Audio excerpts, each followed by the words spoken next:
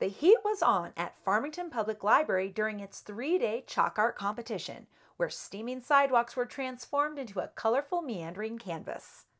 You're watching the Local News Network, brought to you by Traeger's and Three Rivers Brewery. I'm Wendy Graham Settle. Farmington Library staff revived the chalk art competition this year by thinking outside the box.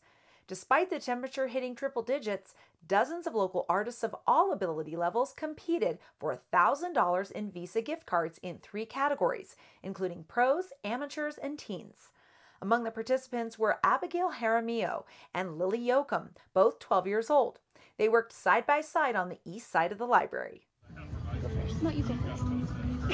I did Stitch. I love Stitch, so I thought it'd be a cool idea if I drew him and added my own background and stuff. And I liked the way the concrete looked in the background, so I just added Hawaiian flowers on the top.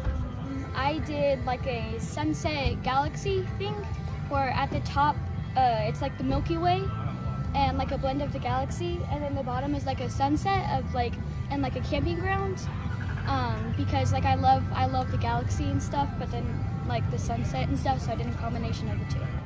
Brian Joe's chalk art was inspired by his memories of sheep herding as a child.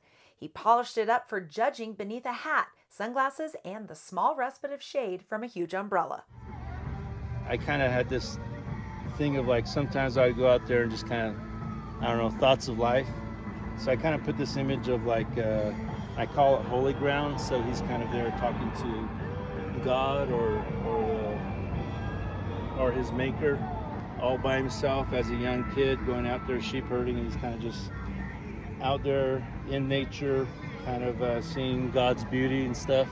So that's kind of I guess in a sense that's kind of what it depicts.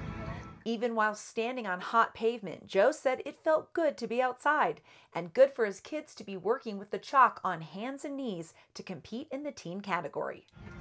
I'm just happy to come out and do something. It's been a while since I've done something artistic, so. And my kids also, they were doing some of chalk art as well, so I was just glad that they're out doing something creative instead of sitting at home watching Netflix or something like that. So, taking center stage was professional artist Chris Cook, who sells his pastel work at Artifacts Gallery on downtown Main Street. Halfway finished with his rendition of Maxfield Parrish's painting Snowdrop, it will be 13 feet tall and 10 feet wide at completion. He called the competition a triumph.